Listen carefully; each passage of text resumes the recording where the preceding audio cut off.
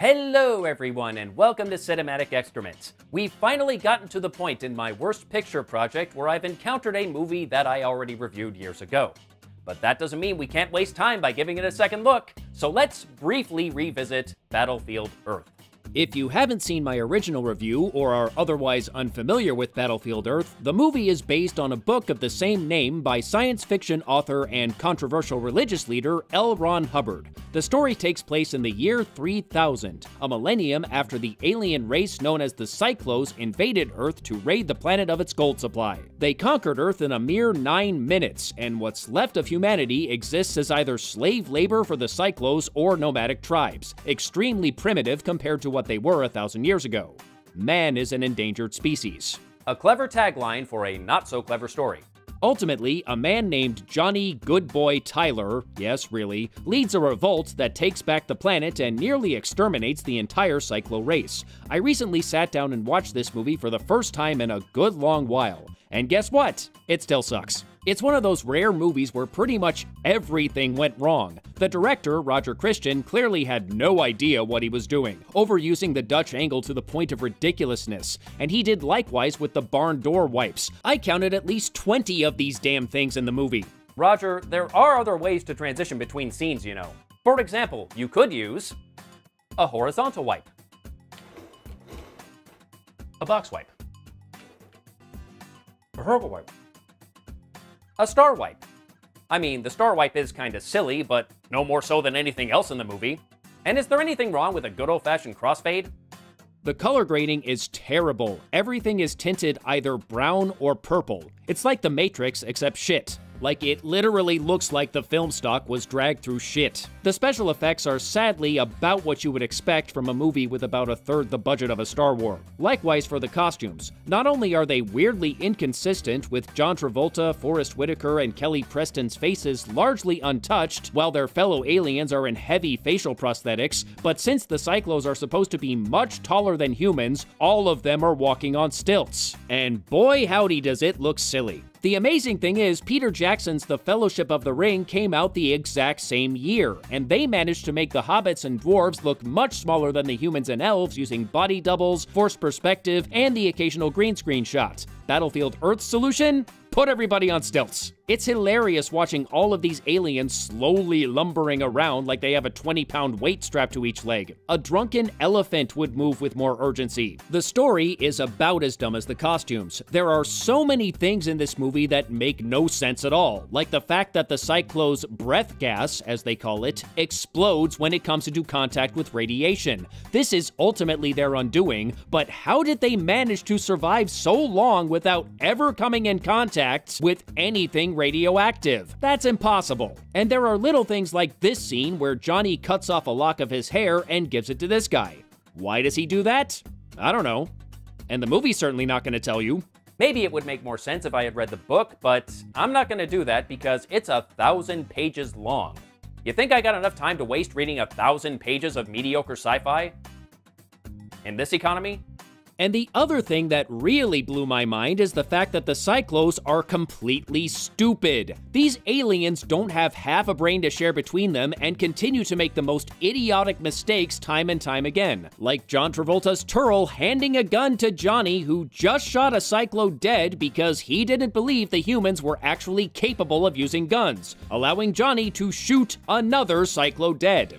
I don't know if it's really fair to say the Cyclos were wiped out by the humans. Really, they were wiped out by their own stupidity and arrogance. And way back when I originally reviewed this movie, I thought the very idea that an alien race so incredibly stupid could take over an entire planet was absolutely preposterous. These people didn't seem capable of taking over a lemonade stand. But you know, it is remarkable just how much the events of the last 4 years have changed the way I look at such things. Clearly, incompetence is not a barrier to power. Sometimes it appears to be a prerequisite. And I am reminded of a lesson I learned way back in the days of my youth from a very wise man. Never underestimate the power of stupid people in large groups. And I had forgotten the comical lengths this movie went to avoid an R rating. A good chunk of the violence happens off-screen, and what we do see has almost no blood, and sometimes no reactions, even when limbs are getting blown off. And the worst word any of them ever say is crap. And they use the word crap so much I would have sworn Strongbad wrote the screenplay. What kind of crap-lousy game are you playing? And I don't know why they were so tame. PG-13 allows you to say pretty much anything except the F-bomb, and even then you're allowed to say it once. So why would they only say crap? What crap should I know? And of course, there's the acting, which is, well, you know. While you were still learning how to spell your name, I was being trained to conquer galaxies. Yeah, it's bad. Hilarious, but bad. And I don't understand how it's as bad as it is, considering there are talented people in this movie. I've seen Barry Pepper, who plays Johnny, in other movies, and I know he can act. Forrest Whitaker, who plays Turl's sidekick Kerr, has an Oscar to his name. Travolta has a couple of nominations. How did he go from Pulp Fiction to this? But you know, the more I think about it, the more I realize Travolta's performance is pretty much the only one that fits the movie. Everything about Battlefield Earth is ridiculous, and yet most of the cast is playing it straight. Travolta, whether intentionally or not, is hamming it up to 11. If the rest of the cast had followed his example, it might have worked. And I stand by what I said in my original review. I had a lot of fun watching the banter between Travolta and Whitaker. I would probably watch a buddy cop movie with those two. Turl and Kerr, Cyclo Detectives. That would be awesome, and you ain't gonna convince me otherwise. So yeah, the movie sucks, and it won 7 Razzies out of 8 nominations. But were they all deserved? Well, let's go down the list. Worst screenplay? Yes. Worst director? God, yes. Worst actor for Travolta? Sure. Worst screen couple for Travolta and anyone sharing the screen with him? Seems pointless, but okay. Worst supporting actress for the late Kelly Preston? Okay, stop right there. At this point, you're just giving out awards to bad movies for the sake of it. Preston was in one scene, she had about 5 lines, and she was fine. Her Worst Supporting Actress award is a damn joke. Moving on, Barry Pepper won Worst Supporting Actor, and Forrest Whitaker was nominated for the same award. To be fair, these performances left something to be desired. Likewise for their fellow nominees, Stephen Baldwin, Keanu Reeves, and Arnold Schwarzenegger. However, there was another movie that came out in the year 2000 that somehow escaped the attention of the Golden Raspberry Foundation.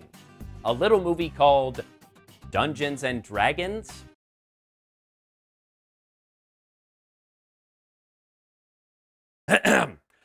Dungeons and Dragons? Oh. Okay, fine, I'll do it. Hard as it may be to believe, this movie was not nominated for a single Razzie. How is that even possible, especially in the acting categories? As bad as Battlefield Earth's acting was, I would have to say Dungeons & Dragons was worse overall. You had Jeremy Irons overacting, Thora Birch underacting, Bruce Payne constipacting, and Marlon Wayans doing whatever the hell this is. And the Razzies couldn't find room to give any of them a nomination? How was that even possible? And finally, there's the award for Worst Picture. And here's where it gets tricky, as there were a lot of bad movies at the turn of the millennium. Battlefield Earth's fellow nominees included such gems as Book of Shadows, Blair Witch 2, which won Worst Remake or Sequel and was one of my earliest reviews on this show. It was a crappy horror movie that had very little to do with the Blair Witch Project and nothing to do with the Book of Shadows. There is no Book of Shadows anywhere in the movie. I have no idea where that title came from. Next was The Flintstones in Viva Rock Vegas, another sequel that failed to live up to the original, and the original didn't exactly set the bar very high. None of the original cast returned, apart from a brief cameo from Rosie O'Donnell. The new cast consisted of people who were far too good for this, and Stephen Baldwin. The CGI was shockingly bad, even for the time, and they went to the trouble of adding the Great Gazoo to the movie, and then he didn't actually do anything. Take him out of the movie, nothing changes. I will say, it felt a lot like an episode of the cartoon. The problem is, an episode of the cartoon was 30 minutes, and the movie was 3 times that. Then there's Little Nicky. It's about 90 minutes of Adam Sandler talking funny. It's like any other movie that's 90 minutes of Adam Sandler talking funny. I don't know what else to say. And finally, there's The Next Best Thing, which I freely admit I have not seen. It's not available for streaming anywhere, at least not in this country. It's not on VOD. I was not able to find it through alternate means, and I didn't feel like buying it. But it's in Madonna's filmography, so how good could it be? And there were other movies that somehow escaped the Worst Picture category that year. There was the inexplicably popular Big Mama's House, the inexplicably popular Mission Impossible 2, the not at all popular Ready to Rumble, and of course, Dungeons and Dragons. How? I cannot wrap my head around this. How did it not get nominated in a single category? I went back and checked and rechecked and rechecked at least 20 times because I was sure I must have missed something. But no, not one nomination from the Razzies. How did that happen? I refuse to believe The Next Best Thing could possibly have been worse than this. The Stinkers gave it 8 nominations, including Worst Picture. They knew what was up. How did the Razzies overlook this one? I feel like I'm going insane. But in any case, the ultimate question is, did Battlefield Earth deserve to win Worst Picture?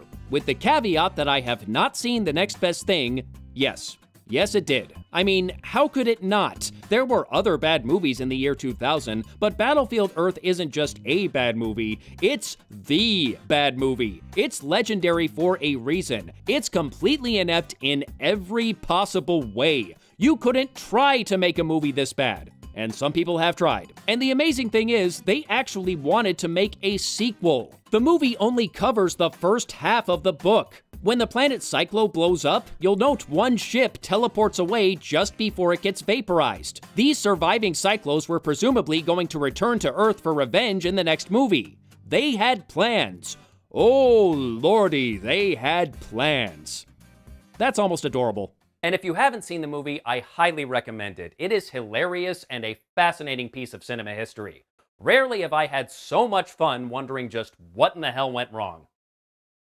And I don't expect I shall feel the same way next time when I journey into the world of one Tom Green. Help!